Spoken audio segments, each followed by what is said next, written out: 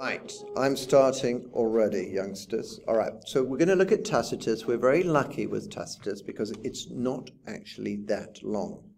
Let me just start again. You know why? Because I have to set.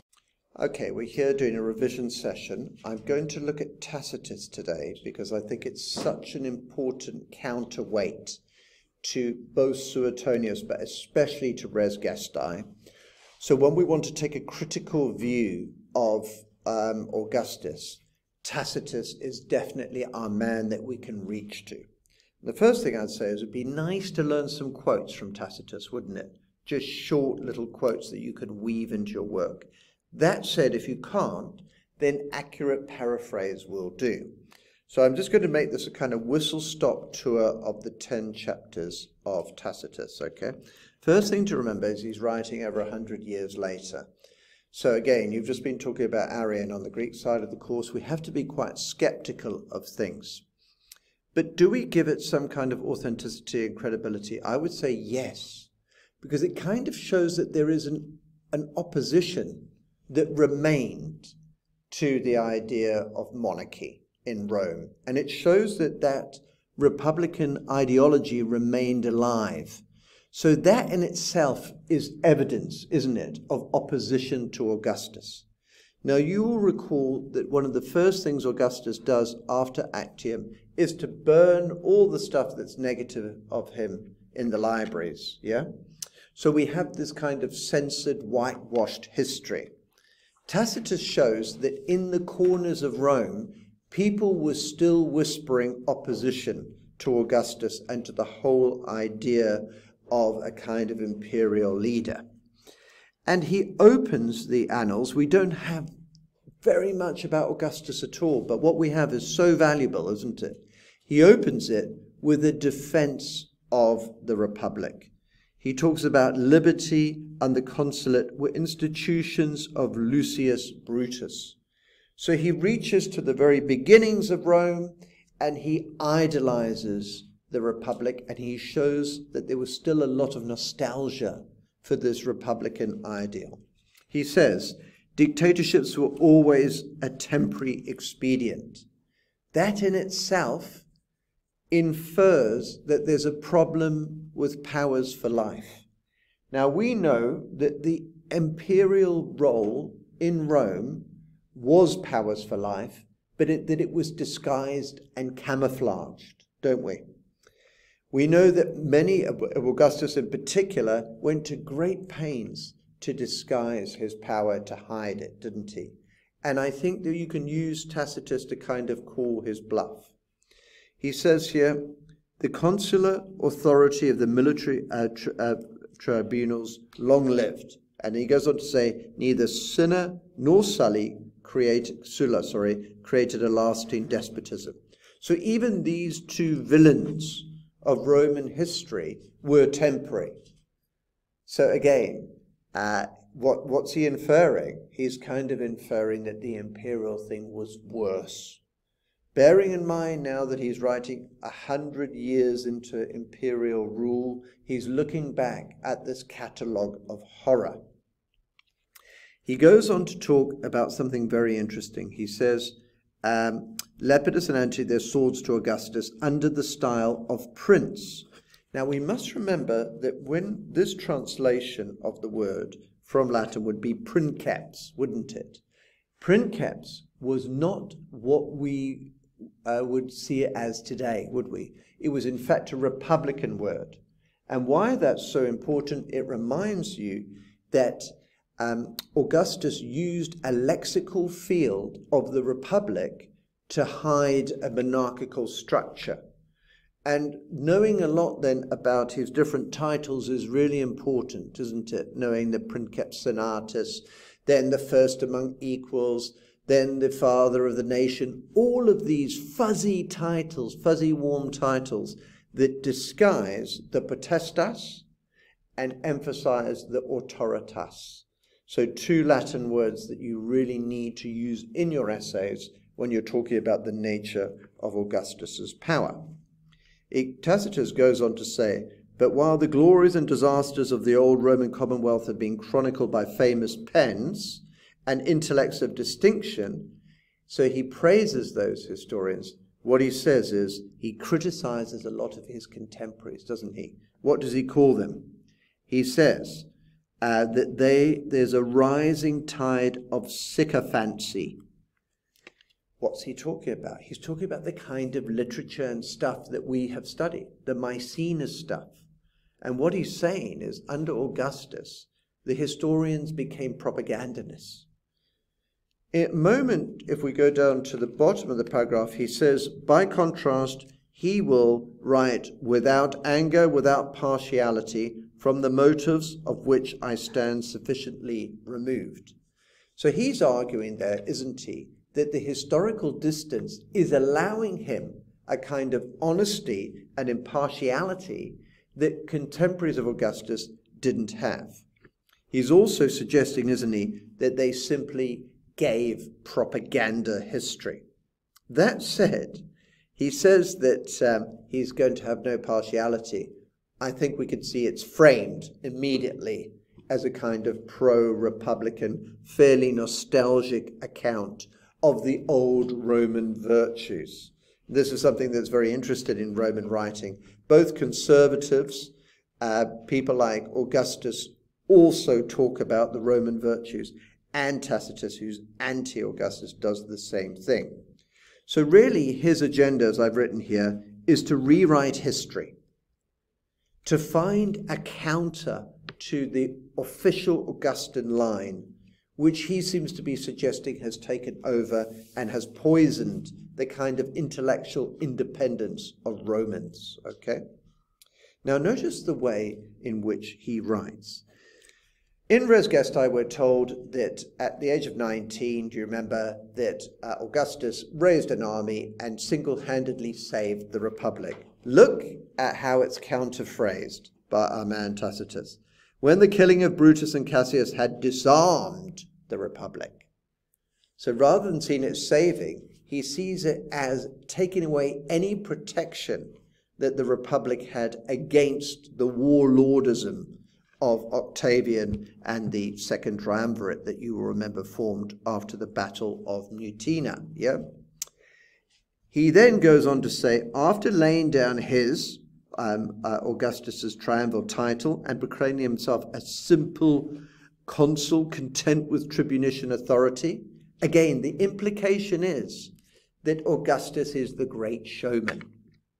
And of course, as you will remember, students, you have to know the first settlement. Do you recall Cassius Dio's account of how Augustus laid down all the powers and then all the senators called for him to take the powers back? And Cassius Dio suggests that that was a piece of political theatre and spin, doesn't he? Well, he takes that from Tacitus. Tacitus is clearly claiming here that Augustus used that to camouflage his real intentions. We are also reminded that the tribunician authority is absolutely key to being emperor, isn't it? And it will be the tribunician authority that takes center stage. When Augustus decides who's going to be emperor, and in this case it's Tiberius, he is given the tribunician authority. So we're reminded once again of the kind of cloaking of power that Augustus engaged in, all right? And at the end of the talk, I'll show which kind of questions we would use all of this for. We also reminded, look at this, that he conciliated the army by gratuities. Now, we know that Res Gestae actually supports this, because Res Gestae is filled with, you know, a catalogue of all the money that he gave. And a great deal of that money was given to the military. So we are reminded, aren't we, that the claim in Res Gestae that I had no potestas, only autoritas, is untrue. And this would be good to cross-reference with the fact that the army swore loyalty to Augustus, not to the Roman state. Do you recall that? The army were paid by Augustus. In a sense, in today's language, we would say the army was kind of privatized, but with Augustus as the only shareholder. So he controlled the legions, didn't he? So again, Tacitus, very good for undoing many of the claims of res gestae that he had no potestas at all. Also, we're reminded the thing that the Romans loved about their state was the separation of powers. And we hear that in talks about the United States today, don't we? Tacitus goes against this. He says, the functions of the Senate, this is a quote you must learn, the magistracy and the legislature were subsumed by Augustus. So if we get any sort of question on powers or the Senate or, the independence of Rome, etc., according to Tacitus, there was none. And you had a complete concentration of all of these offices in one man. Now that sounds like imperial rule, doesn't it? Remember that Augustus will spend all that time denying that, but here we seem to have the confirmation that that's what happened. Now we know, don't we, the stricken fields and the proscription lists are the lost history that is not mentioned in res gestae. Suetonius does touch upon them, but Tacitus is far more bitter and angry about some of these injustices that have been written out of history. So one of the things that Tacitus wants to do is to sort of, I was going to say re-include, if I could use that word, these incidents that have been erased from history. And this is why he's so valuable, to give us that hidden, erased history. Now, he's writing to his own class, is he not? He's writing to the nobility, of whom he is a member. And he's angry with them, don't you think? And he is actually quite antagonistic, while the rest of the nobility found a cheerful acceptance of slavery, the smoothest road to wealth and office. Now, he's chosen that term slavery very carefully, hasn't he? To the Romans, it would be an absolute disgrace to be seen as a slave in this way. It's almost like he's trying to provoke them into accepting how much power the nobility have lost, how much power the senators have lost, and how the power has been subsumed and taken by these emperors. Don't forget, he's not writing after Augustus, is he?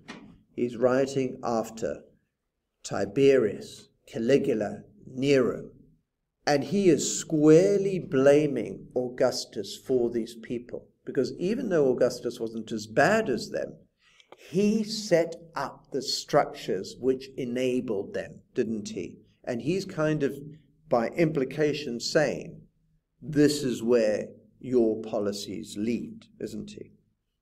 And then he goes on to say here, as they had thriven on revolution, stood now for new order and safety in preference to old order and adventure. So, I think Tacitus is being quite balanced. I don't know how you guys feel. He is saying, yep, things got better, we got safer, and in a minute he's going to say, we got nice roads and cities. But something was lost. So this is the old Roman conception of Roman virtue and freedom. It's basically a cry for liberty, the Annals, isn't it? Yeah? So, we'll move on, okay? Now, don't worry, because I'm not going to go into so much detail on the rest, okay? What he says on page 2 over here in chapter 3, which is quite interesting. I won't go into all the details, but notice he talks about Nero, Drusus, and the title of Imperator, and the family proper. What he's showing us here is that essentially we have lineage, we have monarchy, don't we? So he's forcing his Roman readers to admit that they cannot lie and be deceitful and live in bad faith. They are dealing essentially with Eastern-style monarchy, which is what Augustus denied so powerfully all of his life, yeah, and even into his death. Don't forget, res gestae was his way of consolidating his version of history, in which he appears as a kind of savior of the Republic and not a dismantler of the Republic and a bringer of monarchy, okay? So all of this paragraph here, if you do get this as a source, is about the elaborate plans for succession. And if you were to cross-reference, you would cross-reference to Augustus's mausoleum, which began to be built immediately after Actium. And that suggests that the monarchical plans were there all along, doesn't it? And that this is what he aimed for. He also wants to remind us of some of the darker things that Augustus wrote out of the history, in particular the Varian disaster of AD 9 in the Teutoburg forest, you remember, where the 3 Roman legions were destroyed, weren't they? The greatest disaster of Augustus's life. Suetonius says that Augustus cried, "Varius, where are my legions?" Do you remember that? So we know that that was a great symbol of his kind of military failure. And there weren't many of them, were there? And of course, in terms of studying the frontier policy, it means that then he fell back till after the Alp, and he never tried to conquer Germania after that, did he? Okay, so you could see that both as good and bad. You could see it as a military disaster, but you could also see it as evidence of Augustus's caution in not wishing to expand the empire all of the time. Now on to page 3, chapter 3, there's a couple of wonderful quotes for the exam. "It was thus an altered world, and an old, unspoiled Roman character, not a trace lingered." Here is this beautiful nostalgia, isn't it? What is he actually complaining about? He's complaining about the fact that Augustus was not a respecter of Roman traditions, was he? He was actually somebody who annihilated these traditions. And that the implication here is that there was a moral deterioration as a result of Augustus's reign. Now we know from the Lex Julia, do you remember from his moral laws about adultery and how you had to wear togas and how women shouldn't watch half-naked men wrestling and all that, that he liked to see himself as a moralist. This is part of Tacitus's plan to dismantle this notion of the virtus, you know, the manly, virtuous Augustus, yeah? He goes on to say, and I want you to see, look at the lexical units that he's using. Sovereign. He says it over and over again. It's like he's tweaking the Romans' faces and he's saying, yes, you do have a king, isn't he?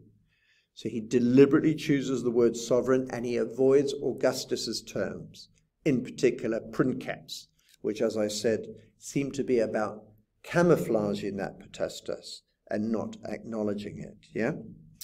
And at the end of this paragraph, the only thing I thought worth saying that is really important is note the bitterness of the tone. Add to the tale his mother with her feminine caprice. They must be slaves, it appeared to the distaff, and a pair of striplings as well. Given that he said he's going to be impartial and without rancor, don't you feel there are lots of moments where his anger is transparent and where we can feel the kind of Republican agenda that he sets out with, okay? Now, one more thing that I want to do on this page that I thought was quite useful was, he doesn't write much about Augustus, but a lot of what Tacitus writes in these 10 annals exposes the elaborateness of the monarchical plan to leave a relation in charge. And it also reflects very much on the legacy. So if you're writing an essay about Augustus's legacy, sometimes it's hard to criticize Augustus, isn't it? Because he does well militarily, he secures the frontiers, he builds great buildings, he's good on infrastructure, isn't he? He solves food problems, etc. He pacifies all kinds of regions. He damn well does a lot right, doesn't he? He reforms the Senate and the army. But ultimately, we have to judge somebody by their legacy. And that's where I think his Achilles heel is. I don't know how you guys feel. Tacitus is good to expose the fact that the legacy was not good at all. And that what he left behind resulted in bloodshed, excessive power for individuals, a weakened, disempowered Senate, an inability to resist the whims of the despot, the emperor, etc. And of course, the person who succeeds Augustus is Tiberius, and the way that Tiberius is characterized by Tacitus is as being bloodthirsty, isn't it? It says here, whatever the truth of the affair, Tiberius had hardly set foot in Illyricum when he was recalled, and in a moment he's going to tell us the first act of Tiberius's reign was to kill Agrippa Posthumus, who in fact was defenseless and imprisoned on an island. So this kind of shows us, doesn't it, that the opening of this new form of government, which Mommsen wrongly termed diarchy, do you remember that? The opening of this new form of government is bloodshed, isn't it? And the implication is that bloodshed is the result of the political system that Augustus leaves in his wake. So if you get any question on legacy, you've got to talk about Tacitus, haven't you? You can have Augustus's own version in the Res Gestae, and you can have a little bit from Suetonius, and you can really then counterbalance it with Tacitus's account, which is actually incredibly withering, isn't it? On to chapter 7 next, okay? At Rome, however, consuls, senators, and knights were rushing into slavery. That's a lovely phrase to remember, isn't it? Rushing into slavery. Is this impartial? Or is it kind of loaded, highly emotive language that betrays his anger? The more exalted the personage, the grosser his hypocrisy and haste. So in particular, he is reserving his criticism for the Roman elite, isn't he? And he is pointing out, isn't he, that they have been self-interested and bribed all of the time, yeah? And he goes on to say, his lineaments adjusted so as to betray neither cheerfulness at the exit nor undue depression at the entry of the prince. He tears his blent with joy, his regrets with adulation. What he's saying there is all of these guys are basically scripted. So if you get a question then on the Senate, was it meaningful, etc.? Well, Tacitus says no, they were just taught their lines and they simply mouthed them as was required of them.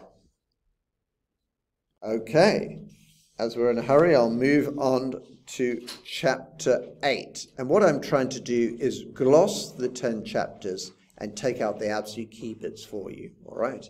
What I thought was very interesting in chapter 8 was, again, money. His bequests were not above the ordinary civic scale, except he left 43 million. Oh, how much is that? I can't even say. You know, I'm terrible on numbers there. What is that?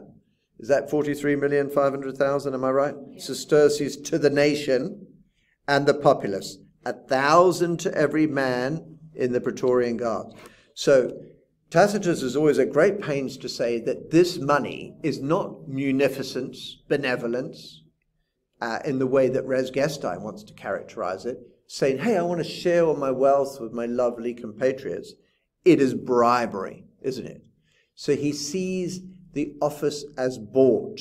And why he's so upset with the Roman people is that they have exchanged liberty for prosperity, for ease of living. And he's angry about that, isn't he? Now look at this, though. Who does he leave the money to in particular? The Praetorian Guard. Why do we need to know about the Praetorian Guard? They are so important. After this, they start to choose emperors. You know that, don't you? And they become a personal bodyguard.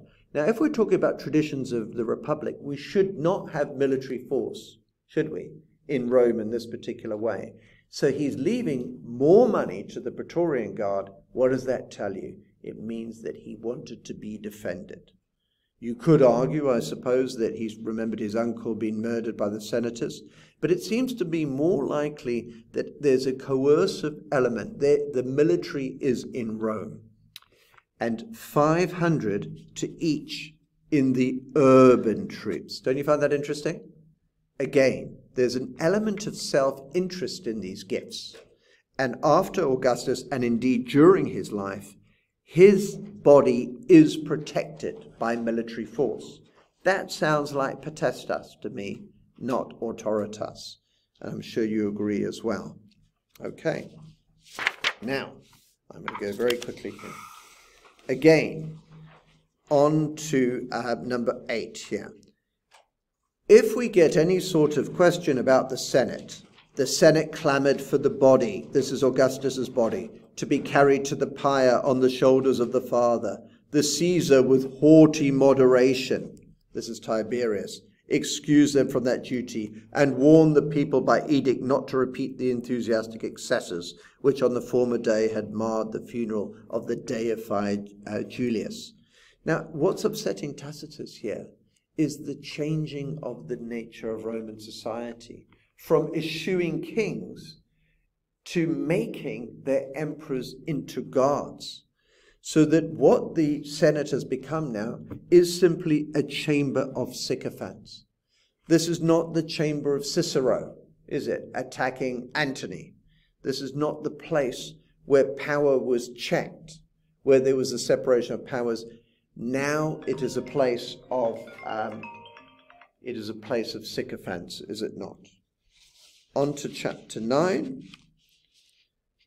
Then the tongues became busy with Augustus himself. Most men were struck by trivial points that one day should have been the first of his sovereignty. Look at this whole pattern.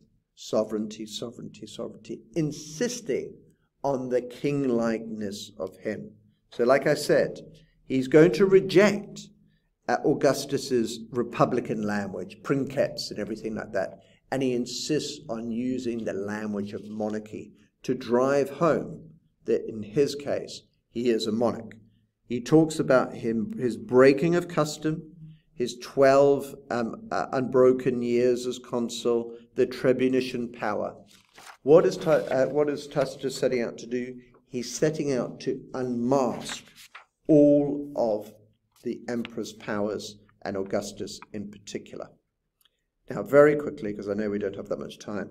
When Lepidus grew old and indolent, and Antony succumbed to his vices, etc., what Tacitus seems to want to do is to characterize Octavian as a bloodthirsty enfant terrible who really did undo everyone around him. Notice again, he despises the title first citizen, because again he's suggesting that that masks all of the power that he actually had. Romanticization, there had been law for the Roman citizen. Respect for all the allied communities in the capital itself had been embellished with remarkable splendor. So remember, we know, according to Suetonius, that Augustus boasted that Rome went from bricks to marble. Well, Tacitus is acknowledging that. This is his attempt to be a little bit more objective. But all the time we're haunted by the idea that this came at an enormous cost. It came at the cost of the Roman character, of their traditions, of the independence of people, of the liberty of people. So it's a bit like today when people say that, you know, we are giving up our civil rights to have an economic boom. It's the same kind of idea. So Tacitus is reminding us that a huge amount of Rome was actually lost. And look, he uses this beautiful metaphor, cloak. He merely used as a cloak. So even if you just remember that one word and you kind of swag it, so that you put it into your essay and you say, this is this pattern of camouflaging. Look how Tacitus reveals how these titles mask, camouflage, etc. I think that one word cloak is absolutely incredible. And then at the bottom, after that there'd been undoubtedly peace, but peace with bloodshed. That again perfectly sums it up, doesn't it? This peace came at a high cost. 2 civil wars, bloodshed of all different types, the prescriptions, all of that violence that then gets whitewashed out. What's Tacitus setting out to do? He's setting out to remind us that all of these things, you know, were the cost, okay? Now, I'm going to go just to the end and talk about questions. So Tacitus is absolutely essential for any essay title that deals with legacy and the kind of memory of Rome. What did Augustus leave behind? Tacitus is essential for anything in which you write about the Senate. If you talk about the powers of the Senate, in some ways Augustus increased the status of senators, didn't he? He curtailed the numbers, didn't he? He did various things. He upped the pay. He helped people, didn't he? So he could actually argue that the status of senators in some ways increased and improved, but within very strict boundaries. The Republic. Was he the savior of the Republic? Well, Tacitus would say no, wouldn't he? And then you can use res gestae to say yes. Anything to do with Augustus's sovereignty and powers, Tacitus will always be that critic, saying he has total power, he eroded the rule of law, he took away the separation of the powers. And the public works and achievements, you could definitely use that as well. Because Tacitus is saying, yeah, he did all these things. I agree. There was peace. The frontiers were better. It was a better built city, etc. But hey, let's not forget that something very valuable, something about the Roman spirituality, character, their sense of who they were, was lost. And to end off, girls, Tacitus is the ultimate riposte to res gestae. It's the ultimate balance. And it's one that, it's almost like he's reading res gestae and seeking to dismantle it. Don't you feel? Now, I hope that was useful. It was a whistle-stop tour